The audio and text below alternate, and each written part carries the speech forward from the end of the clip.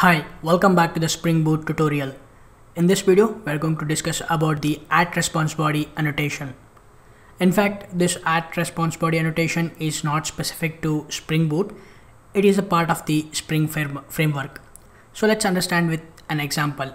So what is the purpose of @response_body annotation? So @response_body annotation can be put on a method, and it indicates that the return value of the method should bind to the HTTP response body. Okay, so let's understand with simple words. Let's assume that we are retrieving the single user from the database, and once we get the user from the database, instead of adding that user data to the model or displaying it in the view template, what we can do is we can write that user data directly to the HTTP response. So in order to do that, we are going to use @response_body annotation on the method. So under the hood, the Spring uses the HTTP message converter to convert the method return value to the HTTP response body based on the content type present in the request HTTP header. So again, the best way to understand this with an example. So let's jump into our STS and let's create the Spring Boot application, and let's look at the example. So I'm inside the STS. I have already created a project with Spring Boot response body, and if you expand this, inside the source main Java we have three packages: the controller and model, and the base package. So inside the model, I'm going to create a new class, and I'm going to call the class name as user.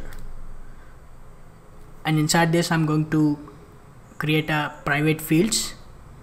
So private string name, private string location, private long age. So let's quickly create the setters and getters.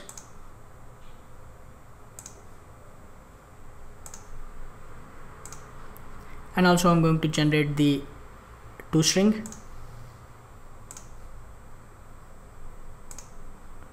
Alright, so now we have created the model class. Let's save this, and inside the controller, let's create a user controller.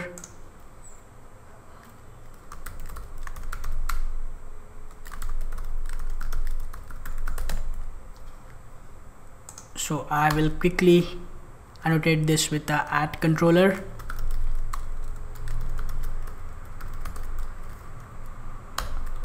Let's create a method, public user. The return type is user, and I'm going to call this get user. So inside this, I'm going to create a new user object. Let's quickly add some values. Set name. I'm going to add my name, Bhushan. User dot set age.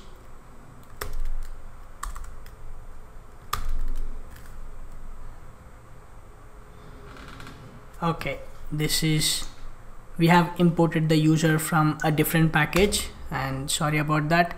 Let's import it from the model package.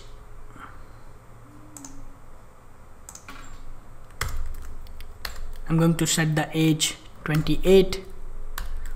User dot set location. I'm from India.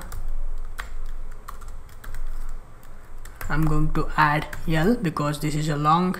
Okay, let's save this, and we need to return the user. So let's return the user.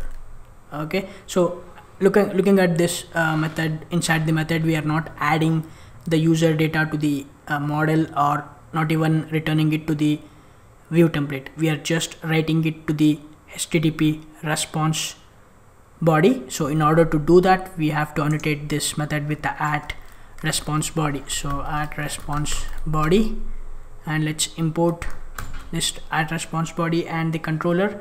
So now let's save this, and now let's run the file.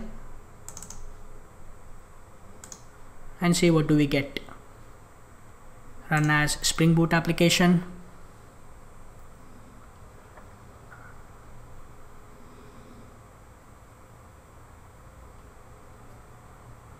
Alright, the application is started. Now let's open the Postman.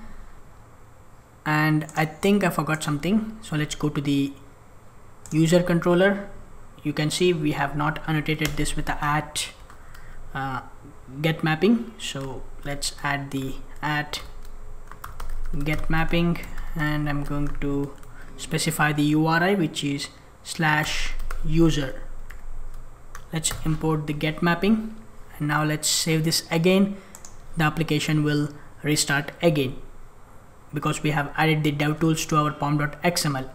So now let's go to the Postman and try for localhost :8080/user, and when I click on this send, we do get the user data in the JSON format. This is because of we have added the @response entity. So now this user object will directly write it to the HTTP response with the help of @response body annotation. Okay, so but now what we can do is, instead of explicitly writing this @response body annotation, what we can do is we can remove this and we can change this to @RESTcontroller.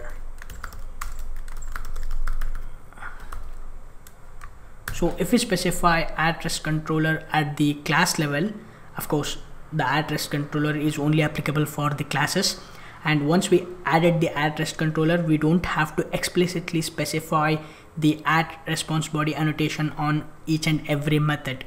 So by default it will be added to the methods. So now if I save this again, and if I go to the Postman again, when I send the request again, still we do get the same response. Okay, so earlier we were using, if you are using a @controller annotation and if you want to return the data directly to the HTTP response body, then you can directly use the @response body annotation on the method level. So that's all about the @response body annotation. Hope you enjoyed this video. Thanks for watching. I will see you in the next video.